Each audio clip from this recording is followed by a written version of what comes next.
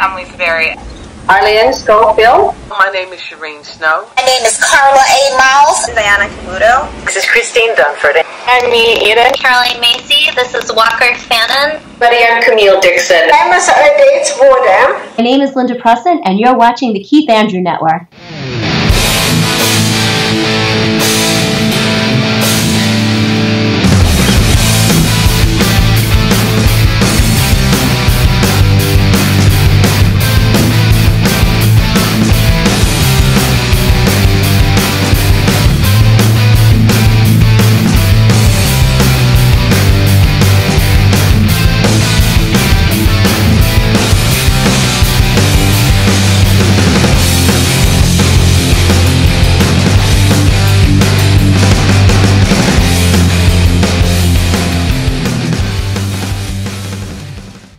Ladies and gentlemen, welcome to the Keith Andrew Network. This is episode 459.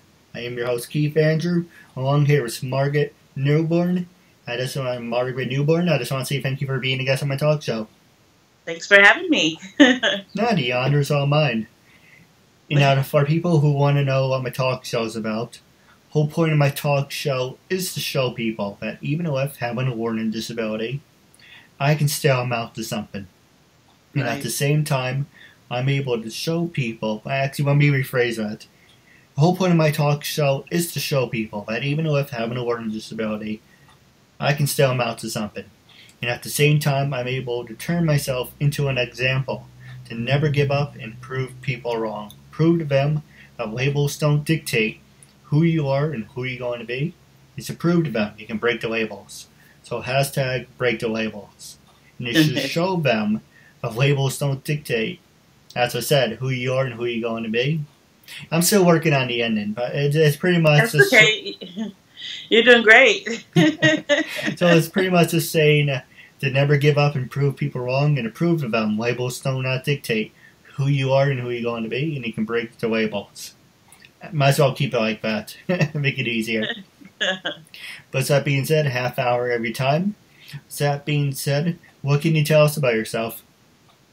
Oh, my name's Margaret Newborn. I live in Southern California. I'm an actress. I'm a single mom of 4 kids, one of which is adopted. They're actually all grown now. I'm 54. I'm just a proud mom. I love my job. And I'm also a member of my church, and I'm in ministry, and I could go on forever. I love going on missions trips. Yeah, I love meeting people of different cultures and finding out about people. And also just in my own space, in my own town, whatever. I have a heart for people, just people are not happy these days, and I try to make people happy. Now I'm going to ask you some easy questions, some hard-hitting ones. Okay. And the first one I was going to ask you is, how was life growing up, and were you a study nerd or party animal? Life growing up was, I had it pretty well. I had it pretty good. I grew up in a family with my mom and my father, and I had 2 brothers and a sister, and I never wanted for anything. I was kind of a party animal, study kid. I mean, I was a great student, awesome student. But in my later high school, well, like my last year or 2 of high school, I was partying, but not like crazy partying. I did the things kids did in the, at parties or whatever. Probably drank before I should have, and I had a good life. Yeah. Now, my next question I was going to ask you, if you could have a drink with any famous person, past or present, who would it be and why? Who would it be? Famous person? I'd like to have a drink with Trump, so I could throw it in his face. But no, really, gosh, there's so many because, wow. I would, if I could sit down and maybe have a glass of wine with Jesus, that would be awesome. That would be awesome. For me, there's a lot of people, but I would say probably Vince McMahon. I would ask him, what was your secret? How did he become this big conglomerate? Hey, you want to hook me up with a job?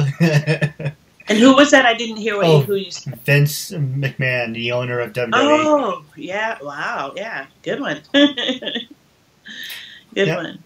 Now, my next question I was going to ask you is, who influenced you to start your acting career, and what motivates you to do the best you do?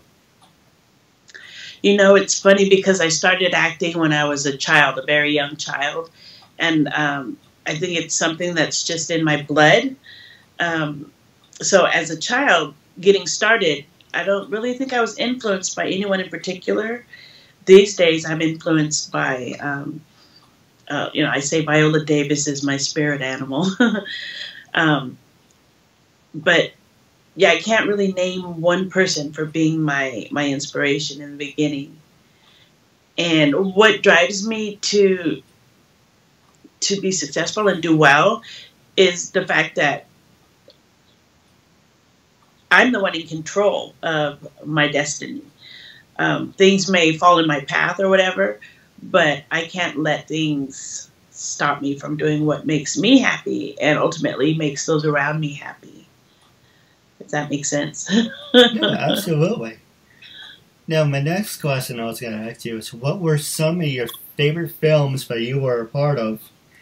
And before you answer that, that's the second part. The first part is, for people who want to follow in your footsteps, did you ever take acting classes, and would you recommend them? Okay, with the acting classes, I would definitely recommend them. I'm actually currently looking or trying to decide where I want to go with more acting classes, because it's been a long time since I've been in any instructional group. But I would highly, highly recommend it for anyone who wants to be in the industry. And what about who were in the second part of that? So what films were you a part of? Oh gosh. Well, I do featured and principal work, but when I'm not doing that, because those jobs aren't like guaranteed and not every day, I do background work. So I've worked with, gosh, just about everyone. The only person that I haven't worked with that I would love to is Betty White. But I've worked with so many. I've worked with Viola Davis. I was kind of a regular on a show How to Get Away with Murder. And that was awesome, just watching her work. I've worked with, I think it would be probably easier if you asked me if I worked with a certain person, because I've done so many jobs. I have the top 5 for you. First one, Kevin Spacey. No, I haven't. And I would love to have had that opportunity, I think. Because of his work, not looking at, issues that he's dealing with, but because of his work. Excellent actor. No, he is. Well, Tom Selleck. No, but he was my husband when I was a teenager. He doesn't know that, but he was my husband. So yeah. Let's see. We did House of Cards, Blue Bloods. What's about Without a Trace? No, not Without a Trace. Person of Interest. Person of Interest. I've never done that show. I have a better idea. Instead of mentioning actors, I'm going to mention shows to you. You need to say yes or no. Okay. That makes it easier. Okay. First one, Blue Bloods. No. Hawaii Five-0. No. House of Cards. Yes. So you have worked with Kevin Spacey. I worked House of Cards. That was a while ago. But it was as background. And when you do background work, you don't always see everyone in the cast. You just see who's in the scenes that you're working. So I don't recall ever seeing him. All right.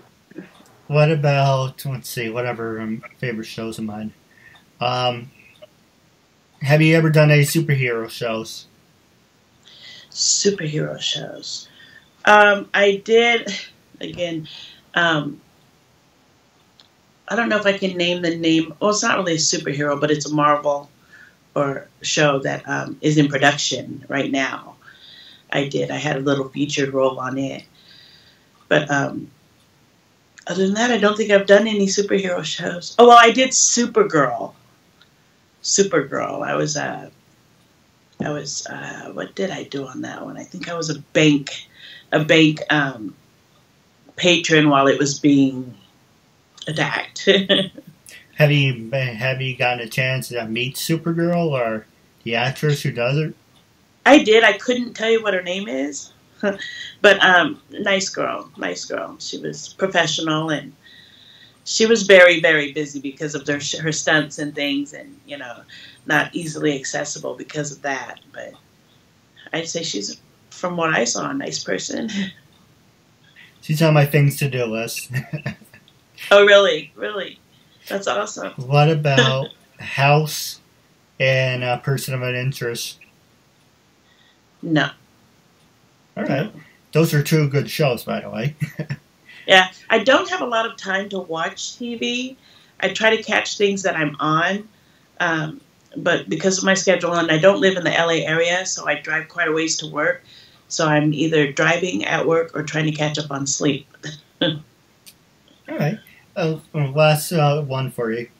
Were you on any medical shows, like Chicago PD, Chicago Fire, Rescue Me? Were you on any of those? I've been on, in the last few years, I've been on some. I've been on ER. I've been on, Code Black. I did several episodes of that one. Awesome show, too. Really, I don't know if you've watched that one, but really good. What's the other one? Grey's Anatomy. Heard of it. Done Grey's Anatomy. Awesome cast and crew. What other medical shows? That's all I can think of right now. Anything from sci-fi or no sci-fi? No sci-fi. Well, I've done some. I do a lot of the work that I do is work that the general public doesn't see because it's independent work or it's short films. And I've done a couple of short film sci-fi shows. Oh, nice. One of my favorite sci-fi shows was Being Human. I've never watched that one. It was really good. Bad and grim. Yes, I would love to have been on that one. Yeah. I've got a funny story for you. Go ahead. If you want to hear it. I'd love to. A while ago, I came across the recruiter who works on Hawaii Five-0. You don't mind me, I just had an itch. I came across this recruiter who was on Hawaii Five-0. I'm a big fan. I love it. I would love to work with Steve McGarrett. And that's I said, the learning disability. Oh, hey, Steve McGarrett has a disability too, so that's great. You two can work together. So I mentioned that, and it's like, okay, can you come down tomorrow? I'm like, okay. Wow. 5-0. You're in the city, right? Oh, no, we're in Hawaii. Let me get on my imaginary airplane and fly over there. Yeah. Oh, man.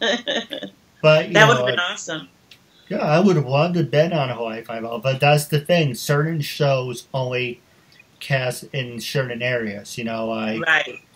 New York, you're always going to be on, you have an opportunity to be on Luke Cage, Daredevil, Jessica Jones. Actually, funny enough, I did apply to be on Jessica Jones. I never heard back. Oh. And, Blue Bloods.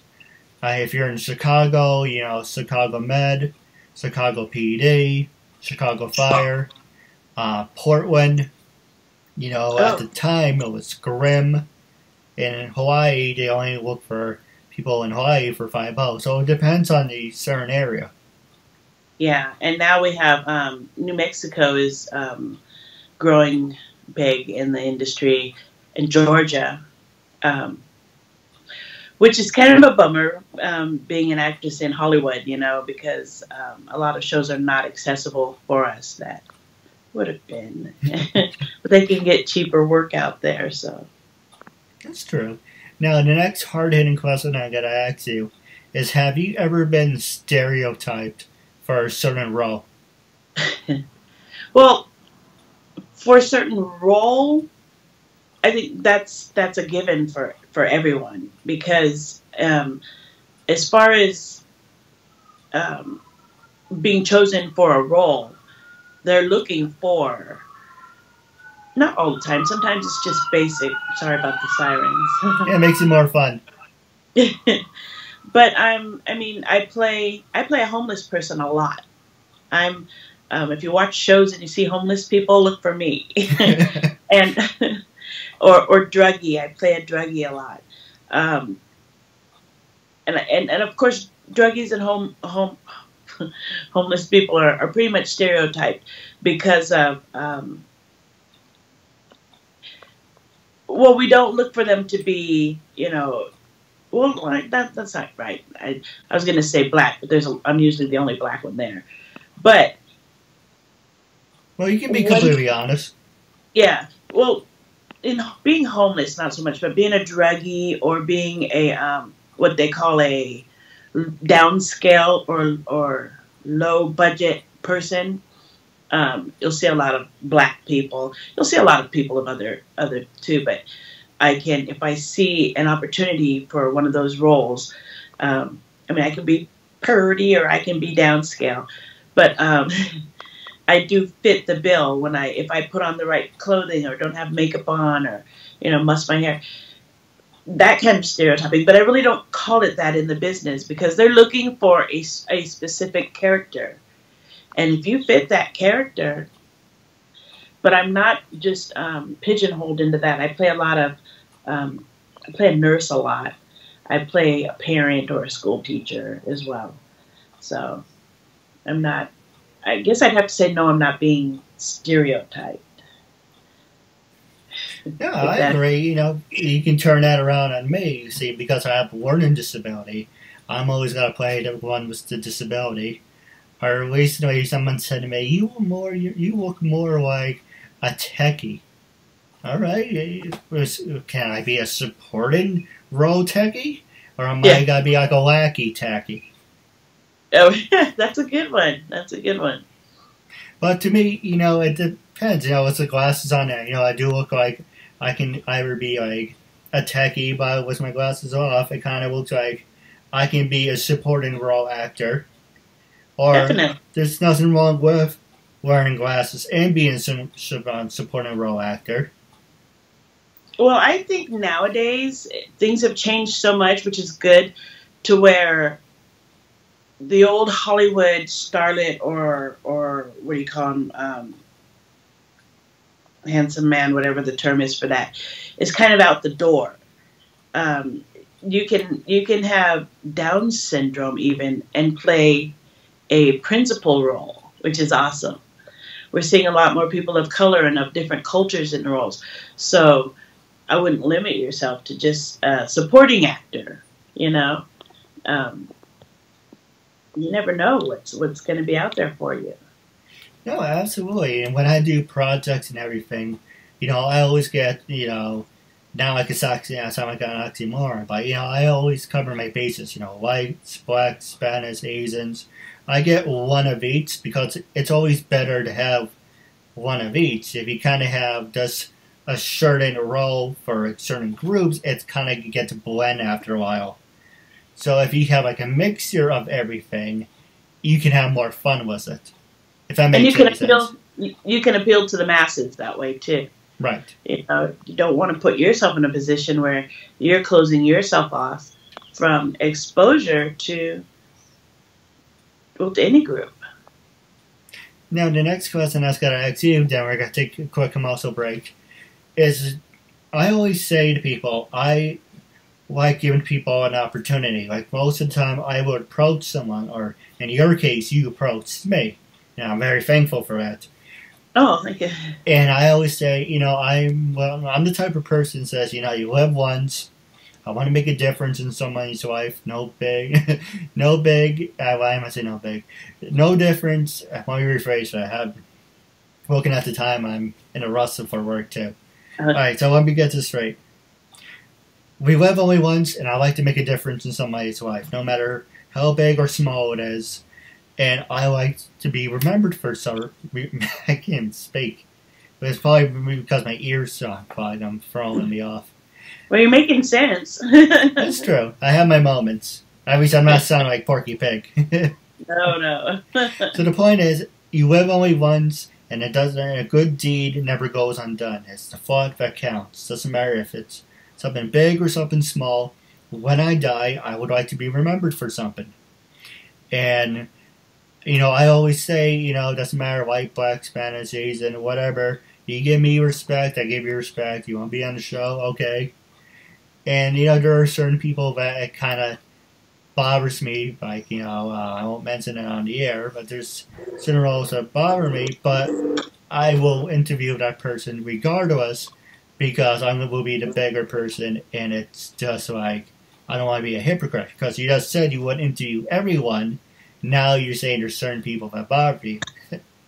Right. But with that being said, what is your honest opinion? Because I was always against this, and at least in a way, I asked another actor this, and I asked the guy from, what was the show? He was a detective, and I forgot what Marvel show. He was a detective. And I said to him, do you think I should interview child actors? And number one, if they have disabilities, yeah, because it fits my cause. But do you think I should interview child actors, or do you think it's kind of borderline, kind of creepy? Because I was always against it. So I just want to know your opinion. Now, against interviewing child actors. Should there be child actors? No, should I interview them? Oh, should you interview them?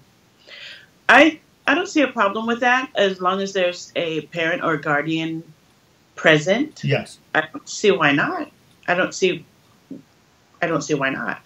I would be careful, just make sure that your interview subjects are, or the subjects that you talk about are age appropriate. Why not? Child actors do interviews. So yeah, do it. Right, because recently I took a poll in my Twitter. It's like, I was looking for people's support. It's like, should I interview child actors? Yes or no? Apparently no one answered, so that was a big sign that says, don't do it. But like I said, I interview everyone, so everyone's more than welcome. I would ask, like, if someone says no, maybe ask what the thinking is behind that. To just give a yes or no, or actually to give a no on something that you're thinking of doing, it should come with some reasoning, or at least you should be able to see where they're coming from with that answer. No, absolutely. I'm not like a scumbag or a pedophile or a piece of shit or anything. I'm very professional, and I can make it a cause for people's disabilities. And hey, you want to be on the show, you're more than welcome to, as long as you have a good story and you're professional.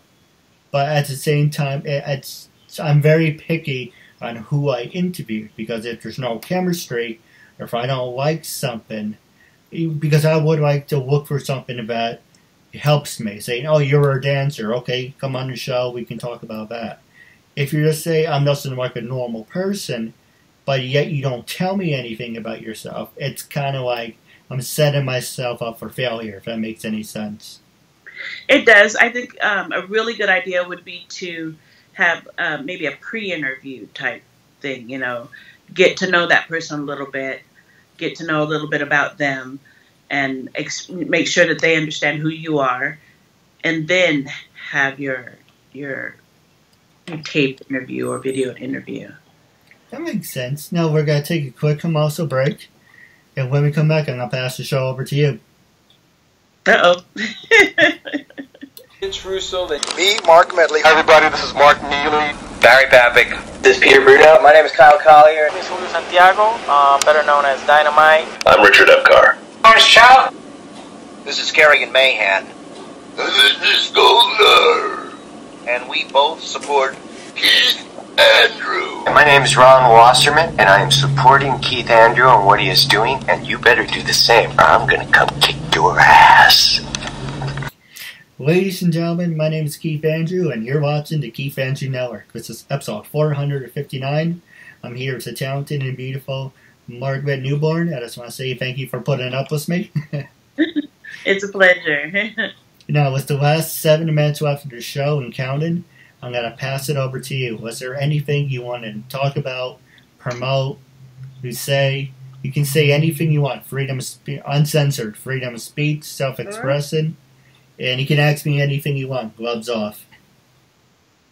Well, one question I have for you is, and I've recently come upon you and your social media and such, and I was, like I told you, I was really inspired. I'm always inspired by people that kind of just trudge forward no matter what and don't let disabilities or such stand in their way.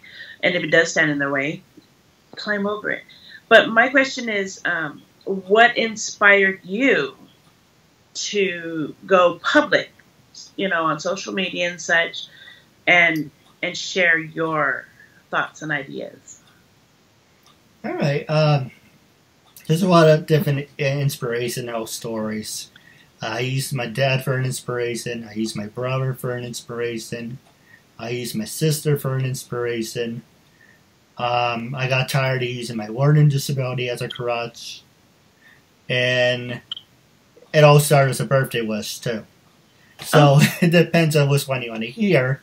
But the biggest one out of next to the birthday wish would be, I got tired of using my disability as a crutch. Long story short, just trying to catch my breath. Long story short is I would sit with my family during dinner, and one of my other brothers would say, I don't know what to do with my life, I don't know what I'm doing. And so my dad's like, oh, you can talk to him, you can talk to her, he knows people, they know people. He used to go take the state exam, and I said, what about me? And everyone would stop and say, and look at me like, what about you? One, you're not educated.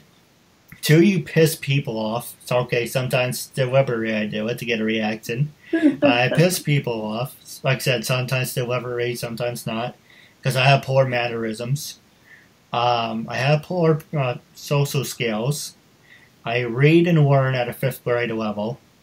I was never good enough to go to college. I suffered from depression. I was labeled as mentally disturbed, mentally disconnected, handicapped, retarded. And I was always threatened to be put in a group home, and I was going to be a burden for someone. And I made up my mind, and I said, screw it. Actually, I said, fuck it. I said, fuck it, you know what? If that's really what you think of me, I'm going to show you what's a disability. I can still amount to something. And I'm going to make you eat those words. In 4.5 years, and this June will be 5, I'll pat myself on the back for that. This June will be officially 5 years, but right now, for the past 4.5 years, from doing 72, don't ask me why I seem like I wish I had $1 for every time I said this. I did 72, don't ask me why, and this is where the dollar part comes in. Don't ask me why, but if I can say it with a straight face.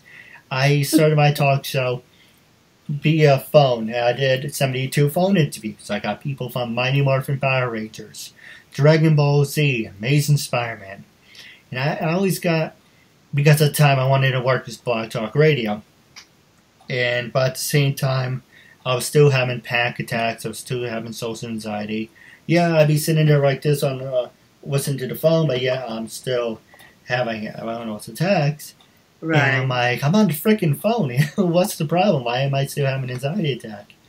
And I have no filter. And I say, one guy said to me, you have this great format. Why aren't you as big or bigger when you portray yourself to be? Why don't you have people helping you? Why don't you have sponsors? Would you like to help me with that? No, if you can't meant to be, it's not meant to be. I used to hang up. I'd say, yeah, thanks a lot, asshole. Because I had never said that to him in person, but, I was thinking it, just telling you the truth. And one person said to me, why don't you do it over and try a different approach to it? And I'm like, okay, well, what can I do about that? And it's like, well, let's do video instead of audio. And with that being said, I got up to 300 interviews. And, still people were saying to me, you're not copyrighted, you're not trademarked, you're manipulating people, you're stalking people. What? Because I use the LinkedIn, and there's a little trick if I learn with LinkedIn, I'll tell you afterwards, is keep a little secrets to myself. And so basically, I wasn't taking people at their word. Say, if I met you the first time, hey, can we do the interview? Yes, or, bing, bang, boom. A week later, yeah, my agent said, my publicist said, we don't like the video quality because when we first started, what you see on the camera, this is the camera, it picks up on the computer screen. You ask a lot of stupid questions, we don't like the video quality, we don't want to be seen with people like you, you're degrading, it's stupid. And so I took everything down, I went to a lawyer, senior advisor, and I think it was in New York or Florida, wherever it was. And I said, can I ask you a couple questions? And he said, yeah. And it's like, free of charge. That's good for me. So with that being said, I said, do I have to be trademarked? He said, no. Because you have an online presence, people know who you are. It said, do I need to be, actually, no, that was copyright. Do I need to be copyrighted? He said, no, because people know who you are, you're online. Trademark, it's $2,000. You're not making any money, so it's no reason to. And then he said, your biggest mistake to me, either way, your biggest mistake was that you were not having people sign permission forms. So now I have a binder filled, this is season 5, so I have binders filled of permission forms, and I have it say, here's my name, here's the concept of the show, either handwritten or not, you're going to type and date. And once you do that, it's a done deal. Because I was getting people, making idle threats to me, take it down, we're going to sue you. So I was like this guy, a perfect example, this guy came to me yesterday and said, yeah, my interview, can you take it down? I said, nope, absolutely not. You want me to edit it? I am willing to edit it. I'm willing to redo it over. But the interview's mine. It's professional. There's nothing wrong with it. And if there is a problem with it, I will edit it. But you signed a permission form, and I told you, once you sign, like I did with you, once you sign the permission form, that's it. Done deal. If you say, like tomorrow, or a week later, it wasn't that good, can we re-edit it? Okay, fine, because it's still in that open window. Coming to me 2 years later and saying to me, yeah, do it over, I'm like, okay, one, I don't use that format anymore. I don't use that introduction anymore. I don't do any of that anymore. And if it was a big issue, you would have came to me before the 2 freaking years. You wouldn't have say, well, it was fine, and wait 2 years and then be like, well, would you mind taking it down? I'm like, no. That's my new thing now. I'm going to say no. You signed the form, done deal. I rewatched the interview, and I noticed it was re-edited or repeated. So basically, I'm willing to re-edit it, shorten it, but taking it down, it's not. Because you signed the form, because all you're doing is wasting my time. I couldn't really understand why somebody would want something taken down unless maybe they had a point of view that was not, I don't want to say PC, but say you had an Aryan, you interviewed an Aryan, and now that person has changed their ways and is no longer an Aryan. I wouldn't really see a need to take it down, but an opportunity for another interview. Yeah, just do a follow-up. Yeah. So, I know, people, that's like making idle threats to me. It really gets annoying after a while. Just ignore it. Just ignore it and move on. You know, there's always going to be some lumps and bumps, and you know, just count that as those. And from what I've seen, I'm just impressed with you. Like you said, people were shooting you down, and really it sounded like you didn't have a support system, which is unfortunate. And that's what we need to be. That's what we all need to be to people, is a support system. Even if it's people that we're not like. We need to be a support system. We need to... there's a lot of hate in this world. Yeah. You know, a lot of hate in our country. My youngest brother was murdered by white supremacists. I don't wish hell and brimfire on them. I pray for them, the bad guys. I want justice to prevail, of course, in our judicial system as well as the final justice. But I don't hate those people. I mean, we need to get rid of hate and just hurtful stuff. Unless you're talking about Trump. I'm just kidding. No, we shouldn't hate. I don't hate him. I hate that he's in the White House. I hate that people are letting him happen, but I don't hate him. You know, if that tells you what I feel about hate. Unfortunately, I voted for him. And the reason I voted for Trump is because the other candidate ran a crappy-ass campaign, and she didn't want it. And there were so much of scandals about, you know, the Clintons and everything. It's kind of like, and people were tired of, personally, I would rather have Obama back in the White House over Trump. Yeah. But at the same time, I didn't really always agree with him. I didn't like the fact Obama always stuck his nose in certain things. It's like, you're a president. Why are you sticking your nose in this? It has nothing to do with you. But he wanted, I did like the fact he wanted to be a celebrity. That's fine. But at the same time, if there's, you know, about the whole, if you don't want to talk about it, I apologize, but I will hint on it real fast. The whole Ferguson thing, he had no reason to be part of that. Or the cop and the kid had nothing to do with that. And just the fact he injected himself into that, that's where people are like, are you a celebrity or are you the president? I never saw that view, but I do understand that, you know, we all have different views. The thing is, you know, with him, especially with him being a black president, you know, which is a major milestone, we all know that. No matter what he did, he was going to be not liked. He was going to be hated by many.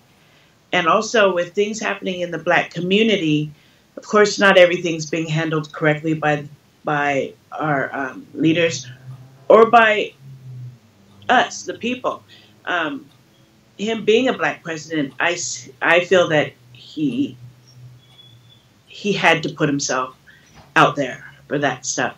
But again, you know, him being black was a challenge in itself. He could have been the most wonderful, perfect, you know, if there was a perfect person to be our president, well, I think he kind of was. But, but you know what I'm saying? It doesn't matter what he did. You know, he could have created world peace. People would hate him. People would hate him. But this orange thing, he doesn't have the qualifications. It's more than scandal. I mean, he's just exhibited himself to be a rotten person, you know, and he doesn't have the qualifications to run a country. Anyway, don't get me started. I don't care to get into that mindset. For next time. Yeah. But personally, I would rather have Obama back as the president. I'd rather have George W. Bush, even though they made fun of him too, you know, the cowboy and, you know, the R word, you know, but, you know, there's certain things you could have looked over, but this smuck about it, it's kind of like, I blame you. I'm just kidding. But I do have a couple questions for you off the air, but wrapping up, how can people follow you on social media? Are you on LinkedIn, Twitter, States32? I'm on Twitter at Spinborn, Instagram at Spinborn. I'm on Facebook with my name, Margaret Newborn. I'm on IMDb. Just punch in my name, check me out, view some stuff. And I'm on LinkedIn, but I don't use it. You know, I have an account, but I don't use it. And Twitter, I believe, is Spinborn too. I use Spinborn for just, if it's not my name, it's Spinborn. No, one more question. No, go ahead. Okay. I was just going to say I'm on Facebook quite a bit. That's the one I use the most. Okay. There's an app that I downloaded, and you just upload silly videos. It's called Hipstar or Hypestar, HYPSTAR. Check that out. Is it good or is it fun? It's kind of like Vine, but the videos are longer, and you just post. I post silly stuff mostly, or, you know, like I have a couple where, you know, I'm in heavy face and body makeup, and I show them taking it off. You know, just things that might make people go, "Oh, check that out." You know. My last question for you, wrapping up our interview segment. When I first, usually I approach people, but in this case, when you first approached me, what was your first reaction, and what made you say yes to do the interview? And after doing the interview, how do you feel now? Well, my first reaction when, first I had to tell you that, you know, I just thought, well, you inspire me, and I think I know that's just part of my personality. You inspired me. I wanted to let you know that, and maybe give you a hey, you know. When you contacted me back and asked me to interview you, I thought, well, why not? What, you know, there's no harm in it. You know, there's no harm in it. So, and now after doing it, I'm even more interested in you, and I can't wait to like follow up on more that you do, and maybe talk with you some more. No, absolutely. Now stay tuned for after the show. Do have a couple questions for you, but wrapping up, it was a real honor and privilege to have you as a guest, and I'm looking forward to part 2 down the road. Awesome. Thank you. Me too.